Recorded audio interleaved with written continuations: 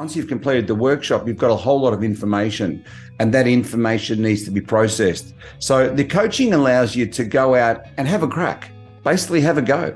Go out there and try things, and then come back and with your coach, go over the issues or the challenges that you might have, so that we can sort of streamline the approach, so that we can sort of take you to a new level where you need to be productive, to be professional out there. And in this day and age, you need to be able to think on your feet. If you can't think on your feet, it's very, very difficult to be at the higher end. And I always say that there's three types of salespeople. There's your average type salesperson, there's your really good, and then there's your best, the top 3%. And I think a lot of people fall between this 0 to 65%. The average good salesperson, I don't think there's such thing as a bad salesperson. I think it's average to good. I like to focus on the positives.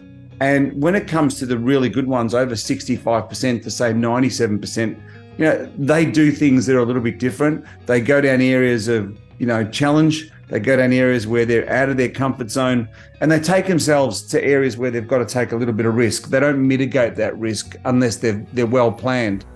And then the planning allows them to mitigate some risk, but they still challenge themselves, and they have these big goals.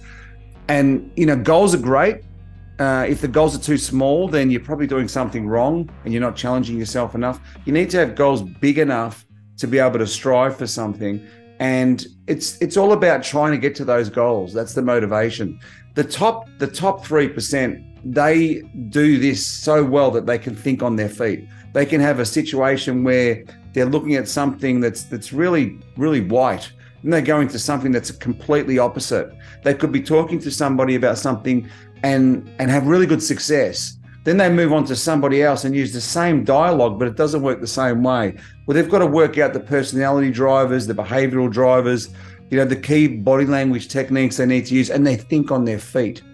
The advantage of the coaching sessions is it allows you to start to learn how to think on your feet, so that when you're out there, you're a lot more confident.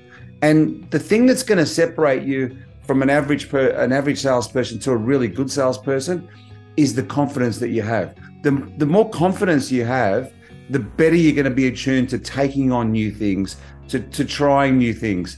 And that's how the coaching sessions work really well, because your bottom line, your return on investment really escalates quickly. Revenue starts to go up, profitability starts to come up. And at the end of the day, the atmosphere seems to drive further and further and further north.